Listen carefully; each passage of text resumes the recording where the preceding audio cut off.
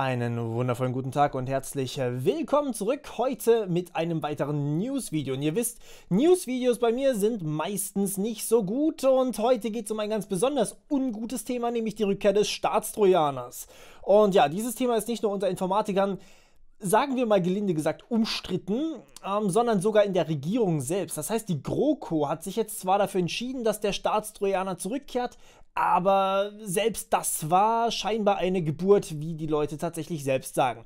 Ich habe das Ganze hier untertitelt mit Telekommunikationsüberwachung für Arme, also TKÜ heißt Telekommunikationsüberwachung für Arme. Warum das so ist, das werden wir nachher noch klären. Ja, lass uns starten. Ich möchte euch erstmal so kurz zeigen, wie denn so der aktuelle Stand ist. Und der ist eigentlich, nun ja, das Ganze ist relativ safe. Das heißt, wir haben ab relativ bald eine potenzielle Überwachung von WhatsApp, Telegram und Skype. Allerdings keine Entschlüsselung der Nachrichten, denn ja, das war sehr, sehr lange ein großes Thema. Es ist aber nicht durchgekommen. Man darf die Dienste einfach nicht dazu zwingen, also WhatsApp, Telegram, Skype und so weiter, man darf diese Dienste nicht dazu zwingen, zu entschlüsseln und dementsprechend kann man hier auch kein Gesetz verabschieden, das das tut, das haben sie soweit begriffen, jetzt eben mit dem Trojaner an sich, also mit dem Staatstrojaner, das heißt, per Trojaner wird direkt vor oder nach der Entschlüsselung spioniert und damit ist das Ganze dann trotzdem in der Hand der Überwacher. Außerdem, so zumindest der Entwurf oder die Vereinbarung, Festplatten dürfen nicht durchsucht werden. Das muss erstmal allerdings nicht viel heißen, denn wenn man erstmal den Trojaner auf der Festplatte hat, dann weiß man nicht unbedingt, was der Trojaner denn alles macht, denn es ist nicht gerade so, als wäre der Staatstrojaner jetzt Open Source oder sowas. Es ist nicht einfach, an sowas überhaupt mal dran zu kommen, damit man das analysieren kann, denn ganz im Gegenteil, der ist natürlich streng geheim. Übrigens, kleiner Hinweis hier, die CDU war dafür, dass man hier auch noch Festplatten durchsuchen darf, die SPD war dagegen. Nur falls ihr mal so eine kleine Richtung braucht, wen ihr definitiv nicht wählen solltet, bedenkt bitte, wenn die SPD dagegen war, Festplatten zu durchsuchen, sie waren trotzdem für die Überwachung von WhatsApp, Telegram, Skype und allen anderen Geräten, die eine laufende Übertragung sichern. Das heißt, es handelt sich hier nicht nur um WhatsApp, Telegram, Skype, sondern alles, was irgendwie einen Datenstrom ins Internet schickt und für die persönliche Kommunikation gedacht ist. Also wirklich jeder Messenger, egal wie gut er verschlüsselt, ist davon natürlich betroffen. So, jetzt wollen wir ganz kurz klären, warum das laut den Überwachern nötig ist, solche Schritte zu gehen. Und ja, das ist eigentlich relativ simpel erstmal. Denn, naja, nehmen wir mal an, wir haben folgendes Szenario. Ihr seid links, ihr wollt eine Nachricht schicken an den Kerl oder die Dame rechts und das macht ihr über WhatsApp zum Beispiel. WhatsApp ist hier aber wirklich nur ein Beispiel, okay? Es betrifft alle Ströme von Daten, die man eben so haben kann. Das heißt, man könnte auch einen Überwacher haben, der Telegram oder Signal oder Wire oder Threema oder Skype oder Google Hangouts oder Zoom oder irgendwelche anderen Dienste, die einfach nur für euch privat sind. Da guckt dann wirklich einer drauf. Das wird nicht mit einer KI gemacht, da sitzt wirklich einer da und guckt sich den ganzen Krempel an, den ihr da fabriziert. Und ja, ihr könnt damit eure armen Überwacher ziemlich hart trollen, indem ihr ganz, ganz gemeine Dinge schreibt. Aber denkt daran, wenn ihr irgendwas Illegales postet, dann ist das natürlich ein Grund, dass die euch hops nehmen. Also das sind wirklich dann auch Beweismittel. Okay, also nehmen wir an, jemand möchte WhatsApp schreiben. Dann tippt er erstmal in WhatsApp diese Nachricht fertig ab. So, das ist jetzt der Status hier. Anschließend drückt er auf Senden und diese Nachricht, wenn sie gesendet wird, wird erstmal verschlüsselt, sodass sie tatsächlich, zumindest laut Facebook, also laut dem Macher von WhatsApp, nicht mehr lesbar ist. Und die wird dann an den Server übertragen. Das heißt, warum jetzt hier die Telekommunikationsüberwachung für Arme?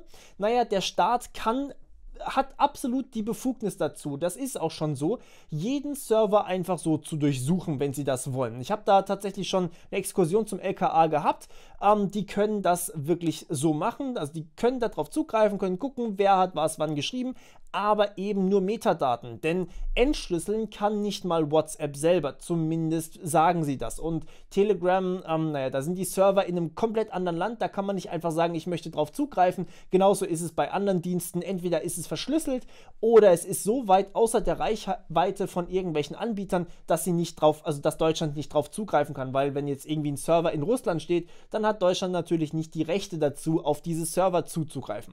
Das heißt, was die Überwacher hier nicht können, können, ist die Nachrichten beim Server lesen. Selbst wenn die Server in Deutschland stehen, entschlüsseln geht halt nicht. Das dauert einfach und Kryptographie ist was Sicheres, wenn man es richtig macht.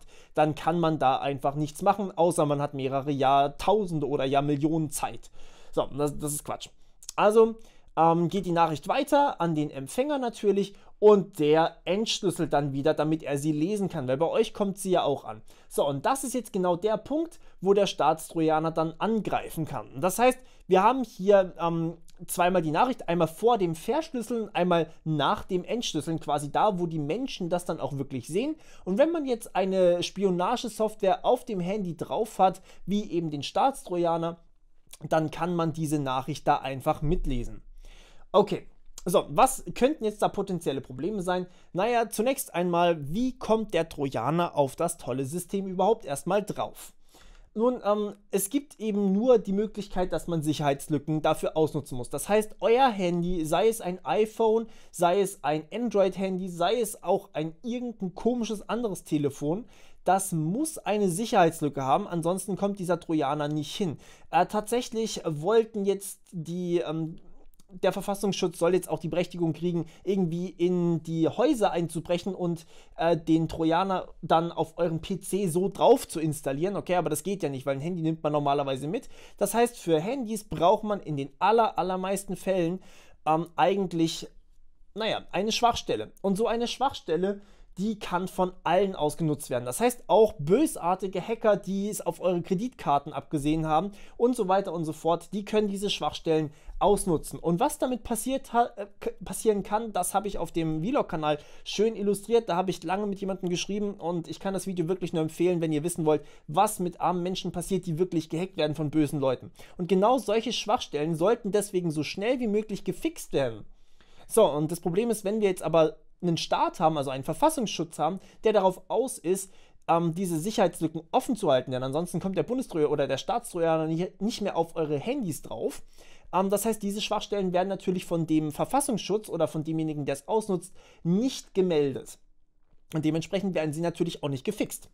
Aber wenn jemand anders diese Lücke nun ja repariert oder findet und sie meldet, dann muss der Staat natürlich eine neue finden, eine neue Schwachstelle, mit der sie auch den Bundestrojaner auf das Handy oder das iPhone oder whatever bekommen. So, und das bedeutet, wir müssen Steuergelder für sowas ausgeben. Und ich habe ehrlich gesagt wenig Lust, dass der Staat Steuergelder dafür ausgibt, dass er eine Schwachstelle findet, aber nicht meldet, sondern weiterhin für sich ausnutzt.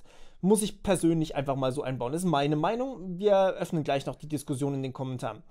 Eventuell, also es gibt natürlich auch die Möglichkeit, dass man Google oder Apple oder so zwingt, eine Schwachstelle wirklich einzubauen, um eben den Staatstrojaner auf euer Handy drauf zu bekommen. Aber es ist die Frage, ob man das rechtlich überhaupt machen kann und moralisch noch mal um weites verwerflicher, wenn man so eine Schwachstelle einbauen lässt. Ja, das sind die ersten Probleme. Das heißt, wie kommt das Ding auf euer System? Ist schon ein Riesenpunkt, weil dadurch können andere Hacker auch auf mein Gerät kommen. So wie der Bundestrojaner im Endeffekt auch. Und dementsprechend können die auch alles machen, was der Bundestrojaner macht. Sprich, die können auch alle meine Sachen rauslesen, alle meine Nachrichten lesen und so weiter und so fort. Und das ist ein riesen No-Go. Okay, nächster Punkt ist Privatsphäre und Datenschutz, ganz klar. Nehmen wir jetzt einfach mal Folgendes an. Also klar, natürlich, nehmen wir mal an, der Staat nimmt wirklich nur die Leute unter Beobachtung, die wirklich verfassungsfeindlich sind. Also irgendwelche Leute, die Anschläge planen oder sonst irgendwas tun, was absolut nicht in Ordnung ist. Klar, man muss die Leute finden. Problem ist, nehmen wir jetzt einfach mal an, ein Freund ist ein Journalist, ja, und er wird überwacht, weil er über, sagen wir mal, grenzwertige politische Themen schreibt. Das heißt, hier wird einfach mal überwacht und ja, wir schreiben dann eine Nachricht an ihn, oder ihr schreibt eine Nachricht an ihn, in diese Richtung. Mir ist mein Handy ins Klo gefallen, kannst du bitte diese Nachricht an meine Freundin schicken. Mein Therapeut meinte, ich habe schlimme Angstzustände, kannst du bitte heute vorbeikommen, weil ich halte es nicht ohne dich aus und ja, mir geht es furchtbar dreckig. So, weil er jetzt überwacht wird und weil ja auch nach dem Entschlüsseln, also selbst wenn sich der Verfassungsschutz komplett an diese Richtlinie hält, ja, was noch nicht mal unbedingt gegeben ist, die könnten auch einfach sagen, so, unser Bundestrojaner kann plötzlich einfach mehr, der kann auch Festplatten durchsuchen, obwohl es verboten ist. Ich meine, wer kontrolliert das? Das ist ja nochmal eine ganz andere Sache. Aber selbst wenn sie sich komplett dran halten, diese Nachricht würde dann tatsächlich so weitergeleitet werden. Und klar, es ist vielleicht ein konstruiertes Szenario, aber trotzdem möchte ich mal hier anmerken, sowas geht den Verfassungsschutz erstmal nichts an, denn das ist ein privates Gespräch.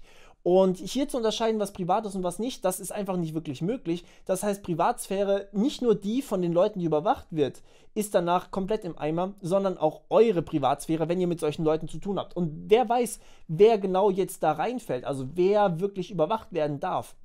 Fall ich da rein, weil ich vielleicht Hacking-Tutorials mache? Fallt ihr da rein, weil ihr meine Videos guckt? Das weiß man alles nicht so genau.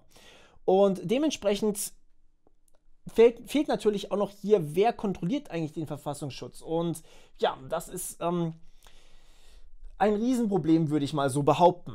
Aber tja, wir haben auch aktuell ein relativ großes Problem mit Hetze. Also nicht unbedingt, ich will jetzt nicht hier rechte Hetze sagen, ja? Ich meine generell Hetze oder Terrorismus oder was auch immer.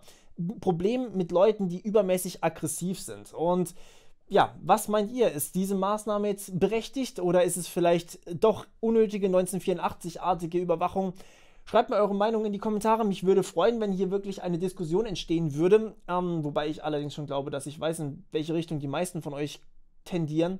Aber gut, ich möchte hier nochmal speziell Danke sagen an meine Patrons, die weiterhin dabei sind und ja, mich immer weiter unterstützen. Falls ihr auch Bock habt, Patron zu werden, in der Beschreibung einfach mal Link klicken, vielleicht ist da ja was für euch dabei. Und ja, nochmal vielen Dank an alle und wir hören uns wieder beim nächsten Mal. Bis dann, ciao.